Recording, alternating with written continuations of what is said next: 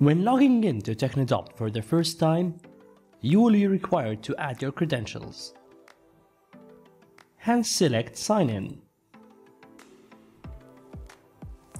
Initially, you will be redirected to the topics page, at which you will find all the topics which you are entitled to access.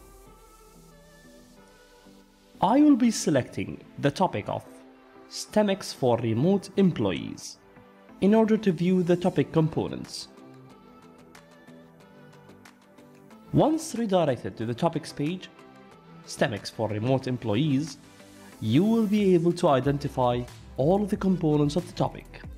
This includes an introductory section about the topic, along with the contact details of the product manager of that topic. At the right side, there's an introductory video about the topic itself, which you can play in the same page.